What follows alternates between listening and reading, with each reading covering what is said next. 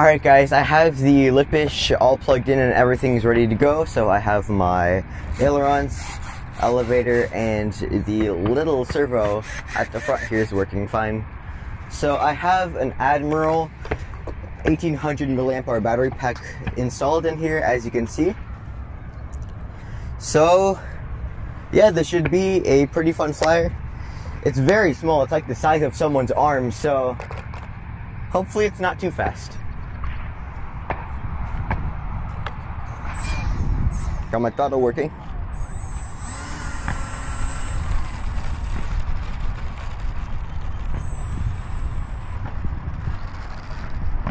Wow, okay. That rudder or taxi or frontal nose servo is very sensitive.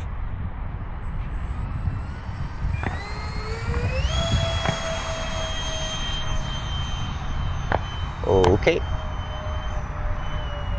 This thing is very small.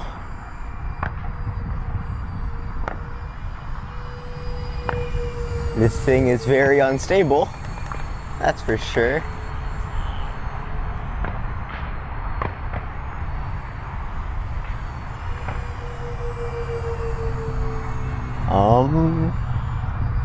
It's very sensitive. It's very sensitive for the ailerons. So, I might have to put in some expo. Also have to do some trimming. That's why I'm flying in these short little circuits here.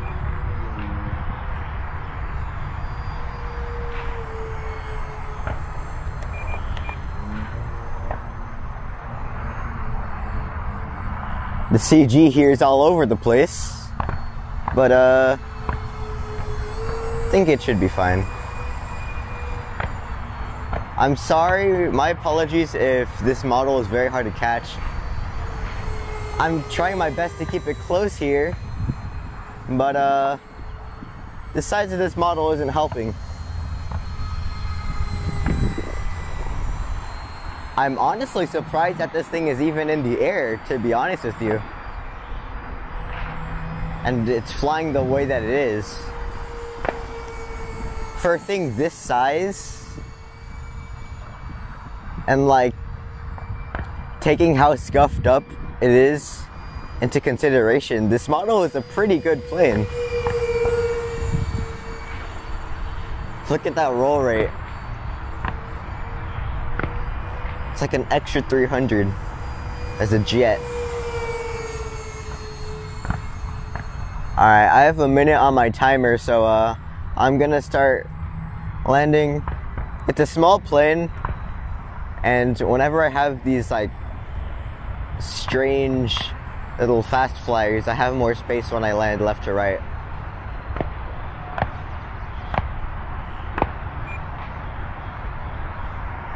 Yeah, look at how much space I have there. Won't guarantee that this... Whoa! I was about to say I won't guarantee that the landing will be good. Let me go ahead and fetch the plane. Alright, so that was my maiden flight on the Lippisch. Very unique, to say the least. I mean, it's got marginal control here. It doesn't have a rudder, so you're not going to be able to do most of your aerobatics. I was able to do some loops, and it's very sensitive to the ailerons, don't get me wrong. So I'm going to go in for a second flight, but this time I'm going to definitely lower the rate on my ailerons, because that was very strange. And the landing was also very strange, so yeah, let's go and fly this again. Alright guys, I have the Lippisch P.15 plugged in again, ready for a second flight. So I've got my throttle, ailerons, elevator, servo's working good. Say hi, John. Hello. Thank you. Alright. I forgot to add the rudder expo, but For now, I have my Aileron Expo at 40% and 80% rates, and I have my Elevator Expo at 85% rates and 30% Expo. So yeah, taking off.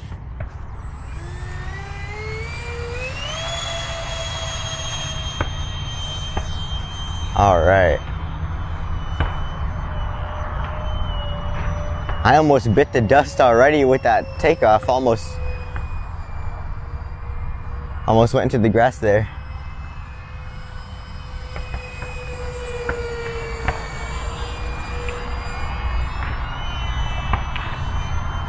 Oh yeah, elevator is much different now.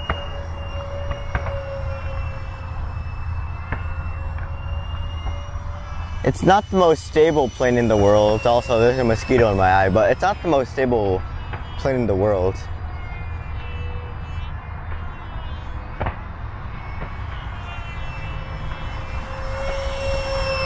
But you know, for $30, this thing is a pretty good flyer.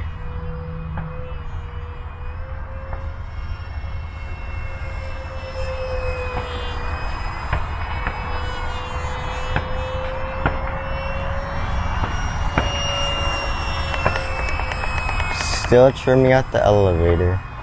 There's so many little insects flying around me right now.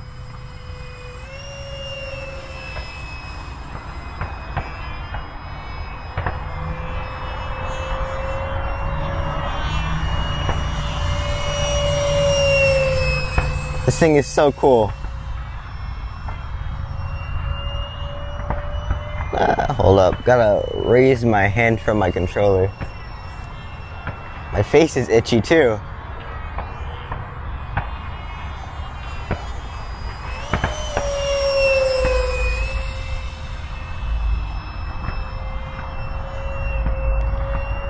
It's getting hotter in California. So, you know, when that comes, there's gonna be a lot more insects.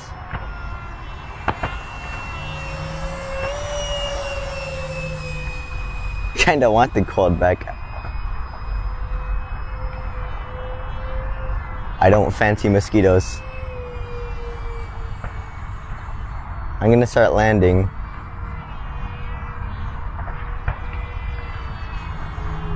I couldn't really do much actually. I just realized I was on a whole mosquito rant.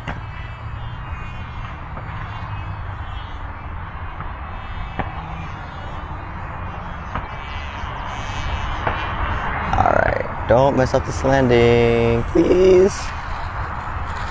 Yeah, better. Not again, not again, not again. Woo! Okay.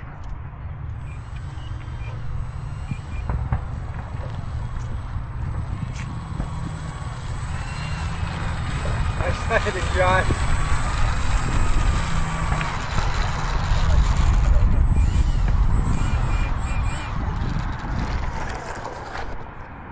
Alright, that was my second flight on the Lippisch. Definitely flew better this time with the Expo and everything.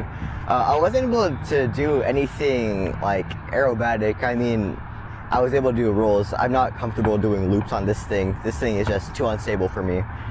But yeah, she flew pretty well, taking the stability out of the question. I mean, she's a pretty fast model, she's pretty powerful, and despite how scuffed up the nose is, and she's a really nice flyer for $30. But I also noticed that I was talking about mosquitoes the entire flight, and I wasn't really able to do much with the plane. But yeah, thanks for tuning to John's RC, and if you're new to this channel, feel free to like, comment, and subscribe. Bye guys, I'll see you in the next video. Nice flight, John. Beautiful flight. I like the donut landing. Yeah, I didn't think you were gonna make it. That was good.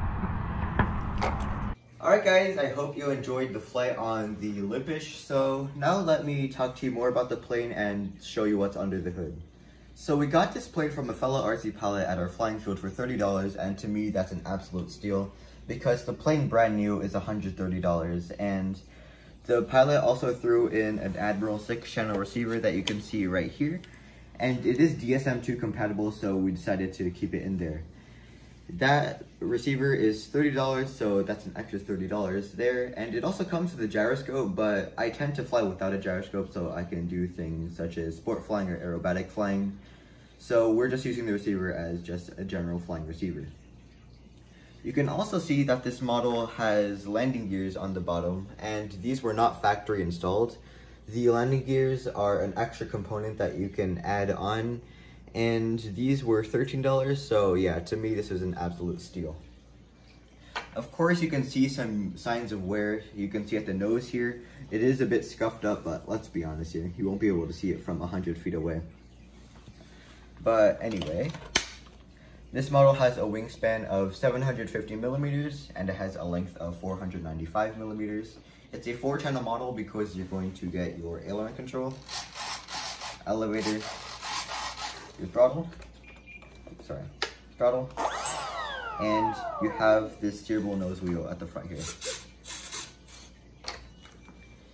So binding this plane was a bit different than binding other planes because it is an elevon setup, and that means your ailerons and your elevator are going to be on the same control surface. So it's pretty straightforward. You just have to go into your wing type and select your wing as an elevon and set your tail to normal. So other than that, it's just a normal bind.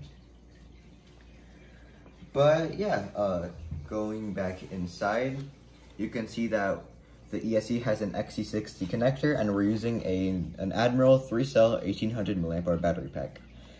The internet says that this was the perfect balancing point for this plane, but we didn't check the CG before flight, and that was a mistake on our part, but the CG was all over the place on the first flight. For the first flights, I just had to do a bunch of trimming. It flew very tail heavy, on the maiden, so I had to do plus 42 on the digital trim on my NX8. And aileron trim, it was fairly centered, but I had to do some left aileron trimming. Now, let me just say, this is not a beginner plane at all. You do have to have some flying experience to operate this correctly. To be honest, it was actually a pretty solid plane. I didn't even expect this thing to fly with like this type of design here. I mean, the entire thing is like the size of someone's arm, as you can see.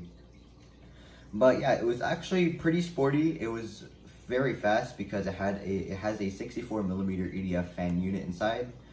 But yeah, I was able to do my loops. I didn't want to do I was able to do my rolls. I wasn't able to do a loop because on my flight there was mosquitoes covering my eye the entire time.